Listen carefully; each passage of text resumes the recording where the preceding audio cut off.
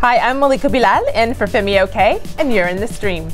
Today in the US, are Asians the model minority? We'll look at how even good stereotypes of Asian American success can be damaging.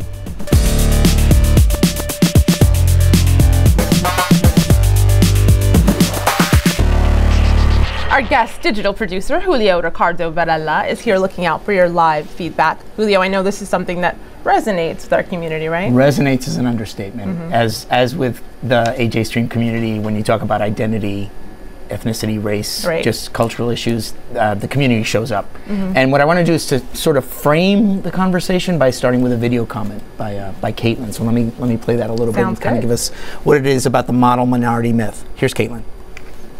So the Asian model minority myth does two things, right? First, it defines all Asian Americans as hardworking overachievers. And second, it uses that myth of the hardworking overachiever to put down other people of color, to say if you just worked harder like an Asian American, then you too would be able to get ahead. And that puts Asian Americans in a double bind, right? So you're either a hardworking, overachieving tool of the oppression, or you're not representative of your race. So keep tweeting in your comments at #AJStream. Looking forward to those. Well, joining us on set is Ellen Wu. Ellen is an assistant professor of history at Indiana University and the author of The Color of Success, Asian Americans and the Origins of the Model Minority. Ellen, it's great to have you here in the stream. I'm so excited to be here. Looking forward to hearing what you have to say. Now remember, this is a show that's driven by you. So if you have a suggestion for a future show, tell us at facebook.com/AJStream. Your story could be in the stream. Bonjour, danse. My name is Clayton Thomas Mueller, and I am the co-director of the Indigenous Tar Sands campaign of the Polaris Institute, and I am in the stream. Is there such a thing as a good stereotype? For Asian Americans, the model minority myth characterizes their group as academic overachievers who are hardworking and successful. Listen to how some YouTubers are discussing this. You're Asian when everyone thinks you're a nerd. Asians are always very smart. No, not all the time. I got a B+ on my report card once. Asians are so good at math. Most people agree that Asians are smart. But are they smart because they study, or do they study because they're smart? No, I don't know the answer to that question. All I know is that we're taking over the university. Colleges, grad school, give me that, give me that, give me that. I like them. Well, all humor aside, statistics show that Asian Americans are the highest income earning, best educated, and fastest growing group in the United States. But there's more to those numbers, as many advocates say the idea of Asian success is overshadowing serious issues faced by their communities. To discuss this, we have via Skype in Los Angeles, Christina Wong, a comedian and writer whose work has examined Asian American mental health issues. In New York, Suman Raghunathan, Executive Director of South Asian Americans Leading Together, or SALT. That's an advocacy group in the US. And in Los Angeles, we have Ova Sao Pang. He's an actor and writer whose theatrical works are based on the Lao American experience. Welcome to all of our guests. Now let's start the conversation here in the studio, exploring how we got from a point in time where Asian immigrants were literally being shut out of the US to seeing this group become known as the model minority. Ellen, can you give us a brief history lesson? Sure, I'll try to keep it very brief. So it's a very startling transformation. So before World War II, since about the middle of the 19th century, when people began to come to the United States from Asia in large numbers, Asian Americans were definitely shut out of mainstream American society. They were thought of as the yellow peril, and they were really subjected to a whole web of laws and social practices designed to exclude them from all facets of American life. So they could not vote, they couldn't become naturalized citizens, they couldn't own property, they couldn't marry white folks, they had to attend segregated schools and live in segregated neighborhoods, and they only could take, for the most part, the most undesirable kinds of jobs. And so I started to think, how did Asian immigrants go from the yellow peril to the model minority in what seems a very short amount of time, really? Because by the 40s, 50s, and 60s, Asian Americans all of a sudden were thought about in this very different way, right? Exactly what you were saying earlier, successful and hardworking and so forth. And what I found in my research was that this transformation of becoming or inventing the model minority came about first and foremost by America's global ambitions. So during World War II and then the Cold War, the United States was very interested in kind of amassing kind of a global street cred, right? By proclaiming itself as the leader of the free world, American leaders knew that they would have to start cleaning up race relations at home, right? Because they couldn't fight wars in the name of democracy without doing that. And so as a result, American policymakers started to dismantle systems of exclusion like Asian exclusion, like Jim Crow. At the same time, Asian Americans themselves were very invested in being acknowledged and accepted as full-fledged American citizens. And they also, many Asian Americans, Chinese and Japanese in particular, worked very hard to portray themselves as model citizens. And so these efforts then got picked up and deployed by the 1960s in the midst of the Black freedom movement as the calls for civil rights and Black power were going on. Both liberal, conservative commentators, observers, policymakers started to point to Chinese and Japanese Americans and say, well, look, like, here's a group that seemed to have made it in American society. They've got all the right values, family values. They're patriotic. The Japanese American soldiers, of course, during World War II, they're anti-communist. So holding this up, basically holding this group up as a model and holding it up as something to aspire to. But very explicitly against two different groups. First of all, very much a model vis-a-vis African Americans to say, look, those people, out in the streets, they're complaining, etc. Look at this other group who seem to be quiet, getting along just fine. And if they could do it, then why can't you? Julio, I know that there are community members who are saying and they're actually saying exactly what the professor's saying. I'm going to share a couple of comments. And here's Susan, who's Japanese American. She says, the concept of a model minority was manufactured to justify racism against African Americans while offering a kind of second-class status to some Asians. But also the whole issue of the model minority is already being challenged. Like, here's Lucas Shama, who says, growing up, being a model, anything is de facto not cool, and he hated being placed in a box. Hated it. So you can see that people are just talking about the model minority, Malika, and we should just toss it out to our guest, because it's definitely a topic that is something that it really resonates with everybody. Right. So Christina, let's take that to you. That of course you saw that person talk about being put in a box. Is that how you felt growing up? Absolutely. Like when I was growing up, I was, you can't tell because I'm so gorgeous and smart and modest, but I was quite miserable growing up, and I'll still never know, was it clinically depressed or was it just Chinese? And like, I was under a stress that I think my non-Chinese friends could not identify with. And when I tell my white friends now about just the stress I was under, like even my friends who were like super emo now are like, they're like, say what? Like they're just like, they're like, oh my God, I'm like Richard Simmons compared to like whatever stress you were under. I don't know if that was a weird reference, but anyway. I got the reference, I got it. But the idea is in the work that I do as an artist now, I have worked a lot with the issue of mental health in Asian American communities, and specifically the high rates of depression and suicide among Asian American communities. And this is surprising for a lot of people because they think, oh, but Asian Americans are so smart and successful. They seem fine to me. That's the phrase that I hear all the time as someone who tours a show about the issue and is addressing the issue. Is like, what's wrong with them? They're so beautiful. Why would anything be wrong? But I think it is this perception that everything is fine, and also sort of culturally, at least for me, like the idea of seeing a therapist is not really something that you do. It's a foreign idea to pay money to go see someone. There's a lot of misconceptions that if you see a therapist, you might not get a job, but when you're older, that it will. Is that what your parents told you?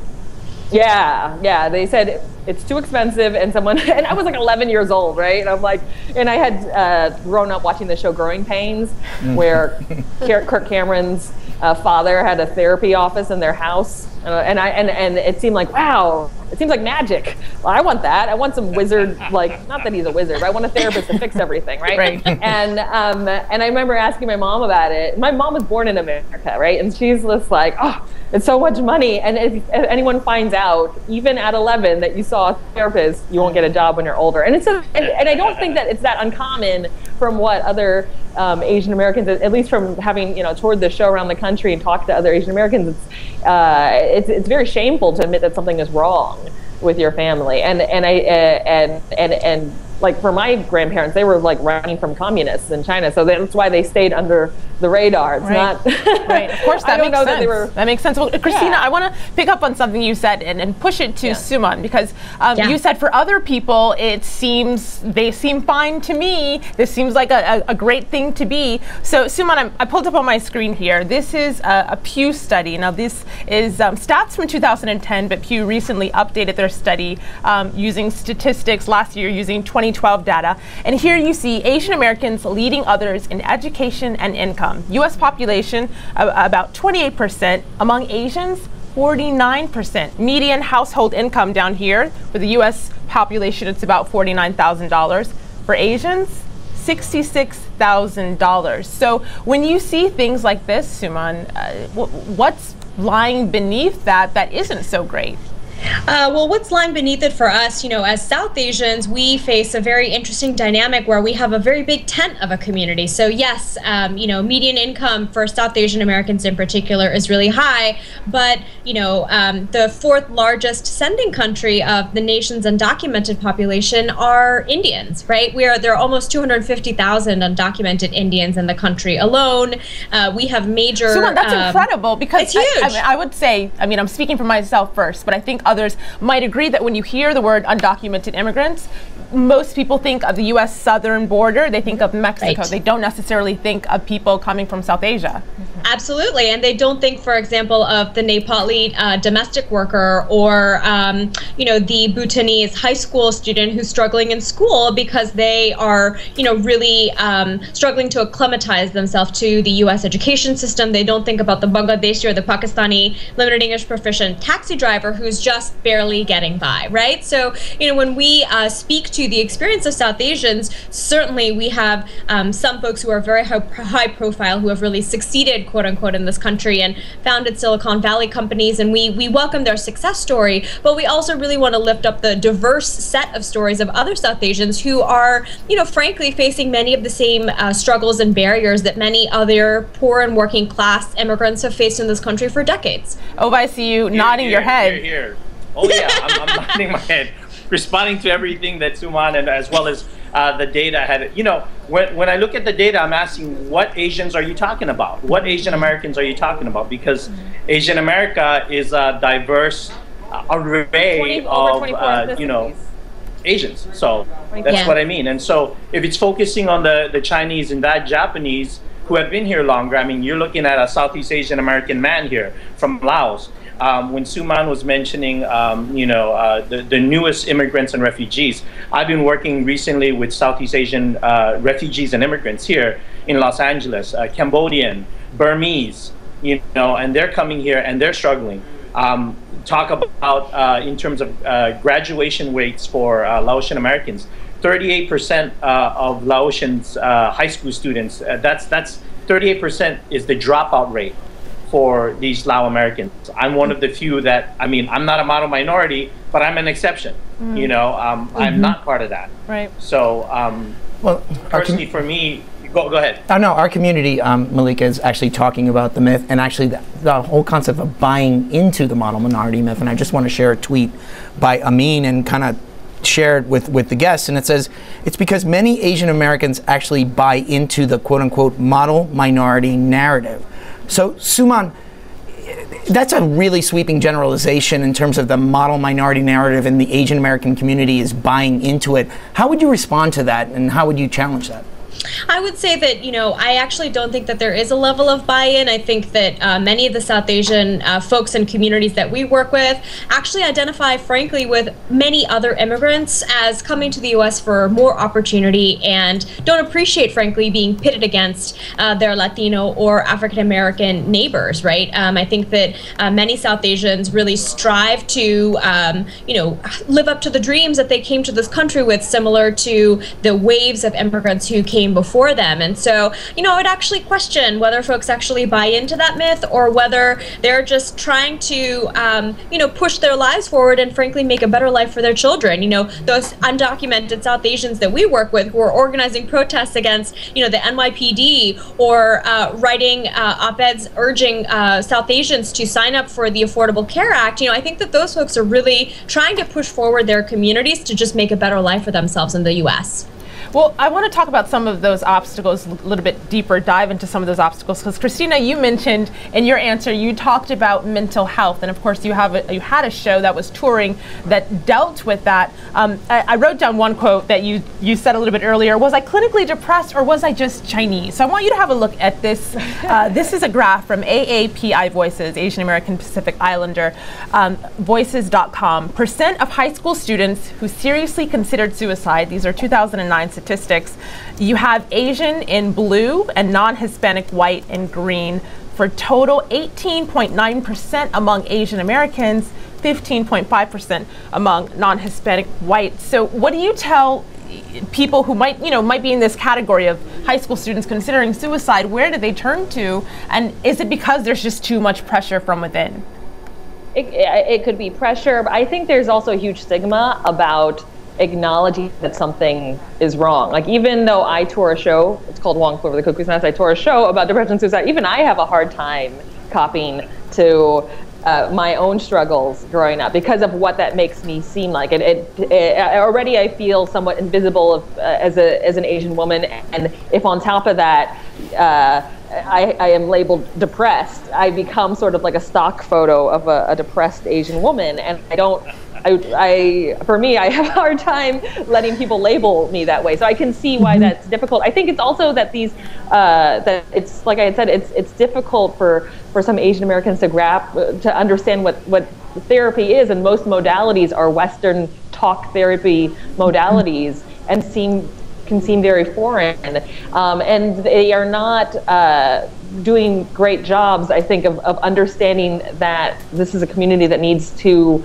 be reached in a more specific way, and that these stigmas exist, and not to just go off, they look fine to me, but to understand that if higher suicide and depression rates are higher, that there needs to be another way to get into that community to get people help, and to take the shame around looking for help. Ova, go ahead. Yeah, what Christina is saying really resonates with me as well. Having toured Refugee Nation, a play that I co-wrote with my partner in crime, Leilani Chan, which is about the Lao American experience. And one of the things is that as an artist, I reflect the community that we do, and the good and the bad. And one of the issues that always comes up is that there are gang problems for the Lao American youth and Southeast Asian youth. What's interesting to me is that from the community, sometimes they don't want to see that. They don't want to see the bad. They only want to see the good. Oh, the traditional Lao stuff, or the folk dance. And no, there's more to it than that. And is this the model minority? It's the myth. So that's where I come, and I'm one of those voices that, wants to, again, reflect the community. And so all props to that. Christina, too. Thank you, Opa. Malika, people are talking about obstacles, and I just want to share one tweet to talk, because we've been talking about what Pakau's saying, mental health, refugee, but other two issues were language and civic disenfranchisement, the political process. So I want to ask the professor, talking about political engagement for the Asian American community now, and how do you become more, move away from disenfranchisement? Like how does that go? How do you achieve that? Okay, well, first of all, my disclaimer is I'm not a political scientist. That's okay. But I can play one on TV. I think that one of those damaging implications, right, that you opened up with, Malika, that is that the model minority myth is a barrier to what I would say folks in the racial justice movement think about in terms of organizing across racial lines, like in kind of multiracial movements, because the model minority concept really makes Asian Americans seem not like black folks, not like other brown folks, right? Or not like even, you know, indigenous folks. So I think one way to start addressing that is to really make it clear that the harmful effects of the model minority stereotype go beyond the Asian American community, right? Because the ideology itself reproduces an anti-black racism. It also has its roots in an anti-native Hawaiian kind of racism, right? The model minority myth actually helped to justify Hawaii becoming a state in the 1950s. Well, is there a difference though? I mean, what you're saying kind of begs the question, is there a difference between whether or not this myth is perpetuated within the Asian American community or whether it's just outside? I think that's a great question. You know, I've thought a lot about that. I think a lot of it comes to the question of power, right? And we have to understand in some ways where ideas about race are made and how they're circulated. And so it's very powerful for a big news organization, let's say CNN, right? Or something. Not calling out any names here. Okay, I won't. But a certain Yale law professor, for instance, right, who has spoken out a lot and I would say very much embraced and commodified this stereotype for, you know. Amy Chua? Who? Again, not naming names, right? But she herself is in a position of power and has the access to certain channels of communication, right? And so I guess I'm trying to answer your question by saying maybe it's less about within and without Asian American communities, but really who is doing the circulation of this idea? Who are they talking to? Who are they able to reach? Also great questions, and I just want for our international audience, who Christina was talking to and who Ellen was very thinly veiled talking about, was Amy Chua, the writer of a book about tiger moms and them being the reason why Asian kids are the way they are because of their moms. But while Ellen was talking, Suman, you were nodding your head. What was going on? Well, I was just thinking about, so in particular around civic engagement, right? You know, if you look at the struggles that communities of color in this country have faced to vote, right? Which, you know, of course continue to manifest in African American communities, have been manifested in Asian American communities, you know, is codified in the Voting Rights Act. You know, South Asian communities continue to face the same barriers, right, around language, but also around access to the polls. You know, I've done poll monitoring for many, many years, and I can tell you that almost every election, there is some poll worker in the middle of cosmopolitan New York City, as well as many other cities, who refuses to let an individual who is perhaps South Asian, who is a Sikh American who's wearing a turban, or an individual who is brown who might be Latino, or a Chinese grandmother who appears to be limited English proficient. There is always a challenge for those folks to be able to record and make their voices heard at the polls, right? And so the work that we continue to do is to actually speak to the shared experience, frankly, of exclusion and oppression of our communities, of South Asian communities, with our other communities of color, with Native communities, to be able to speak to how we all need to expand the opportunity and create more opportunity and a bigger pie for all of us so that we can't be pitted against each other. All really good recommendations. Christina, I want to go to you before we get the last word from our community. We have about a minute left, and on my screen here is one of the popular memes that's circulating online. This is, if at first you don't succeed, don't come back home. And you see right there an Asian father looking pretty sternly. Christina, is the way to stop perpetuating things like this to talk about these kind of stereotypes? Is that the way to break them down? And is that necessary? I think that's a place to start. That's definitely a place to start. For me, as an artist, I'm always trying to figure out how to subversively, I definitely feel that I do benefit. I got a job, I'm like Hoarders. If you go to my house, it's like Hoarders. But like I got a job once many years ago as an office manager to organize stuff. And so, I mean, there are examples in my life where I've used it, but as an artist, I also feel like this has been and a comedian, this is sort of a disguise, right? That I look like a harmless Asian woman, and then I come out and I'm like, birds coming out of my hands, like middle finger birds, and like.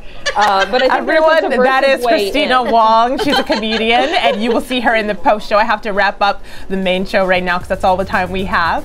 Now, on the next show, India's BJP won a landslide election, sets the controversial Modi to be the next prime minister. What will it mean? We'll tell you tomorrow. In the meantime, we'll see you online.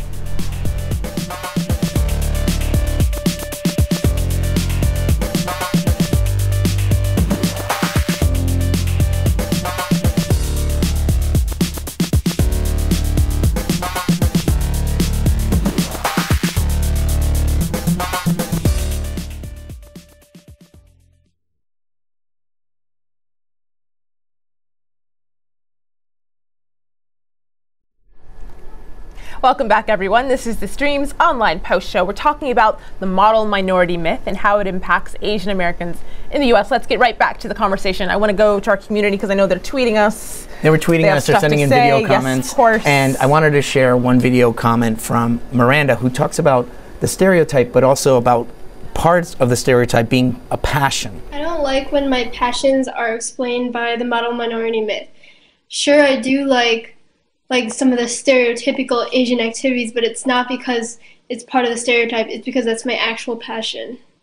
So, Ova, I have a question for you, because when you start talking about the model minority myth and the stereotypes, you know, what people in our community are also saying, you know, I am high achieving, I am someone that does this, and I don't want to be defined because of my background. How do you, you know, what would you add to that? I think, I mean, from the beginning when Ellen had mentioned it's a double-edged sword. I mean, I look at that and I go, well, I'm not perfect. I mean, I'm definitely going to try to succeed and do what I can. And I think that's many of us here in this country. It makes me reflect from the conversations before about how in Refugee Nation, in terms of our community, I talk about how here in America, there is three mentalities that we have: the refugee mentality, the immigrant mentality, and the citizen mentality. And that's where ultimately we all want to be able to engage. But when you're in a refugee status, you're just trying to survive. You're just trying to, you know, keep your family together. When you're in an immigrant status, in the mentality, you are working. You don't have time to have the luxury of going to see theater or you know, to be civically engaged. And so it takes time. It takes effort, but it's you know, getting us to be open and aware of all of that. So. Mm-hmm. I want to play a clip. This is a satirical clip. It is from Wong Fu Productions. It's called "Do You Love Your Job?" and it's about job expectations. This is taking it back to the younger generation, many of whom are watching this show right now, and this is talking about career expectations. So have a look at this. I know what you're thinking. Asian guy trying to be a basketball player? Psh, good luck. But even after Yao, even while Jeremy Lin, this still looks weird, huh? Well, I don't blame you. Everyone knows that if you're Asian, there are the sacred 4 pillars of occupation your family and friends expect you to go into. Medicine, business or finance, science and engineering, and law. Hey! Unfortunately, I suck at all those things, and I'm awesome at basketball. He sucks at those things. He's great at something else. For all of the panelists here on our show today, none of you are in those 4 categories, at least to my knowledge. So, Suman, what did your parents say? You're the child of Indian immigrants. What did they say when you decided to become your current career choice? They said, "Go show them how it's done, girl. Make some noise." Nice. My parents are really progressive, and awesome. You know, they raised me with a social justice mentality and to, you know, create more opportunity for other folks. So my dad, to this day, every time I talk to him about some work that I'm doing, he says, "Give them hell, girl." Right on. What about you, Ellen? You know what I'm actually thinking of, there was a Chinese auntie who came to my house when I was in college, and she kind of berated me for wanting to go into the humanities. And I was just, so I'd like to say to Auntie Rebecca that, you know, it's worked out. And my mom supported me. You know, she helped me through, get through graduate school. And she isn't around anymore, but I think she would be pretty excited. And is the thinking behind that auntie's words of admonition that, what are you going to do with that? You're not going to be able to make a lucrative career? I think that's right. I mean, and rightly so. You know, maybe the job path isn't as clear. The opportunities are a little more difficult to find. But I think as a community, we have to support, you know, a range of passions like we're talking about, and try to get into these different kinds of positions. Yeah, and the media and the community is actually talking about voices and amplification of voices and representation, and I can see Ova nodding, and so I'm going to set up some tweets and then go to Ova in a second. But here's what Dennis is saying. He's saying, you know, lifting up the voices and working in solidarity with the Black and the brown community, which is something that is a theme that we're hearing. And also Lucas, who's talking about just Asian faces in the media for him just weren't around while he was growing up. So Ova, you were nodding, you were talking about voices, you're an actor, you know, how is it, first of all, media representation's first part of the question, and how is this changing? How is this changing in terms of the lack, you know, how presenting more voices to reflect this authenticity? Yeah, definitely. In terms of the media, obviously, there's still more work to be done in terms of having Asian American faces out there in terms of, you know, big media. I myself am one of those change agents. I'm a catalyst, being one of the few Lao American actors out there, having that voice, creating that voice, inspiring and empowering, you know, people through the play that I've been doing, Refugee Nation, and touring. The impact that we've had has been amazing. Lao American youth and Southeast Asian youth, and the show itself, you know, it just inspires them to want to speak out, to have a voice. And so I'm so happy to be a part of that. And for me, growing up in Hawaii, hello, I know Hawaii was mentioned over there. Being from Laos, ending up in Hawaii, being around all these, what we call locals, you know, and something about, to me, just referenced how Asian American to me was even a new thing, because I never considered myself Asian American until I moved here to the mainland. So, which is a whole nother conversation. Especially because Asia is so big, so to be grouped into one Asian American lump does seem a little weird.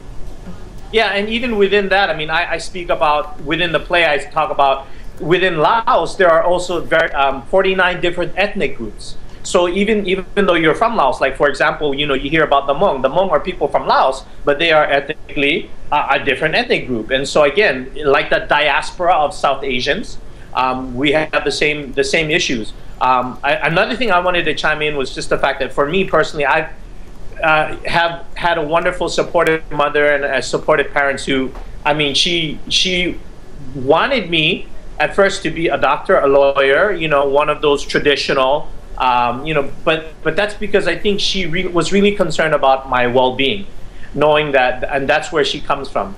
But she was also very progressive enough, like Suman's parents, to be able to say, hey, go pursue your dream, you know, go for it, see what happens. And here I am, you know, making her proud, making impact in the community. So, hey, that's where we're at right now, having this conversation. Good for you. Well, Christina, I want to give you this next question based on an article that you wrote not too long ago. This is from exojane.com, and the article is called "I Thought Being Miserable Was Just Part of Being Chinese." And so the quote that I'm actually I'm pulling out here as we prepare to wrap up this show, you say, "I was never raised to be happy as much as I was raised to be successful." So Christina, how do you define today, how do you define success?